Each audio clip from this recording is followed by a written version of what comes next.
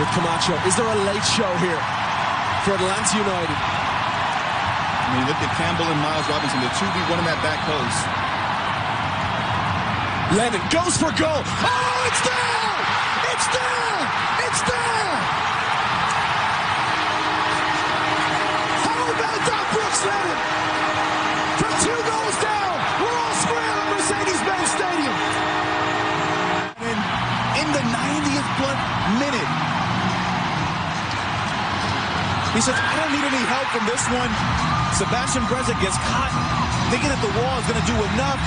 He probably should do a little bit better with that. But give full credit to Brooks Lennon for having the audacity to take the strike on goal in such a big moment and to execute and draw his side level at home.